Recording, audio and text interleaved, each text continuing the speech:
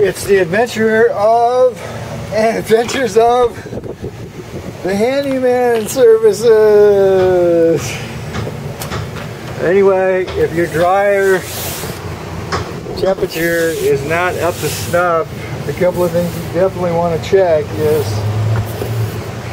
your vent flow. Make sure there's no kinks. Go on the outside of your house and check the vent flow. The other one is in here. And if you see in this particular one, there's a bunch of lint in here. And it's sort of hard to see, but if I take the filter off out of the top, you can see that that one is pretty plugged up.